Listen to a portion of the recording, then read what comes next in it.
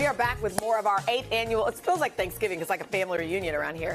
Our All-Star Thanksgiving with 3 more dishes for your table. Again, it sounds intimidating if you haven't done it. You just open up your phone, put the camera to it, and put it up against that little square there. It's a QR code, and you can get the recipe and save it for next week. All right, let's get started here. Chef and author of The Simple Art of Rice, Mr. J.J. Johnson. How are you today? Right, we're going to start with you. Love collard greens. Yep. So there's 2 things that have to always be on the Thanksgiving table. Okay. There's collard greens. Yes. And rice. That's true. Okay. Facts. So I know I'm famous for my collard green salad, but in my new cookbook, The Simple Art of Rice, I do this black rice salad with collard greens in it.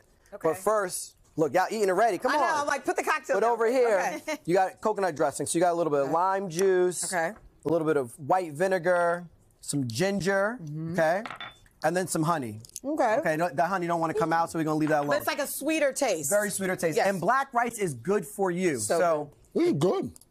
You tell it to the people. This is good. That's not what I was expecting. So in this salad, you're going to have some cashews, some orange zest, some I have a basil. question. How do you cook black rice? Because your black rice is so good. Like, how do you do it? So black rice, you cook it just like you cook rice. Yeah. But what you need to know is that the texture is going to be like farro or barley. And if you come to field trip, you know what the black rice tastes like at field trip, but it's going to be nutty, it's going to be firm, and then you kind of add this dressing to it. You add the raw collard greens. These ain't your mama's collard greens, No, they're not, because I make spicy collard greens. It doesn't look like that. And you just mix this together. Phenomenal. And it's going to be really great. Sweet, spicy, creamy. Yeah. And healthy. And very healthy. And I like the texture that the cashews add, too. That's great. That's nice. Delicious. Okay. Thank you, Jay. This is a win. All right, next up, chef, author of Justice of the Pies. Yay. This is Maya-Camille Broussard. Maya-Camille, this year I know you're thankful for your mom, who also works on your business with you. Yes, so my mom. What's your message to her this holiday? My mom is a retired physician, so wow. you know what's the best job to have next for a second job than to work for me.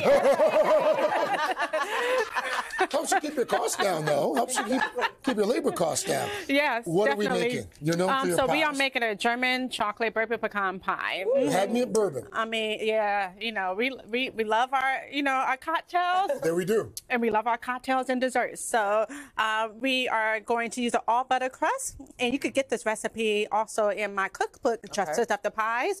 And then we set that aside, and then we focus on our filling, which is eggs. Make sure you whisk the eggs first before you add in everything else, because if you don't, then your filling is going to be too frothy. So that's our granulated sugar. Then we have dark corn syrup. We'll pretend that comes out. We only put in, just dump it in there. And then we also have chocolate syrup. And you can make it, you know, from scratch, or you can store-bought. It's perfectly fine. And Milk chocolate? Yes. Store fudge. Oh, fudge. Fudge. And then for flavor, a bit of vanilla, and for even more flavor, salt. You know, salt always brings out the flavor in whatever you're making.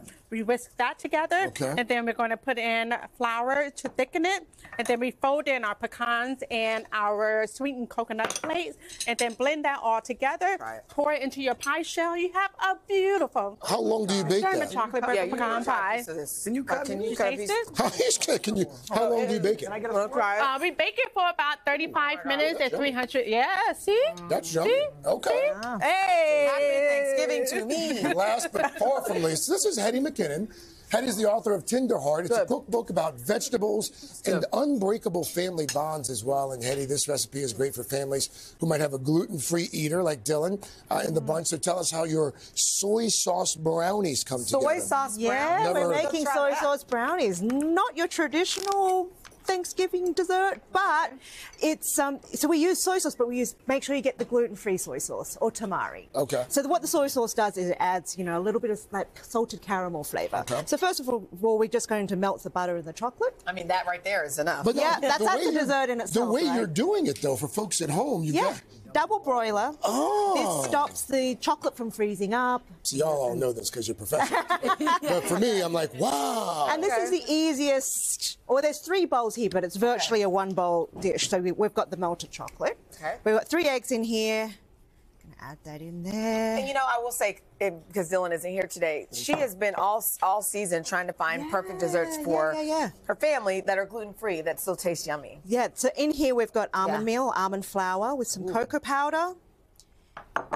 We've got some brown sugar. All gluten-free. All gluten-free. And then we've got some vanilla extract. Okay. And our secret ingredient, the soy sauce. Why soy?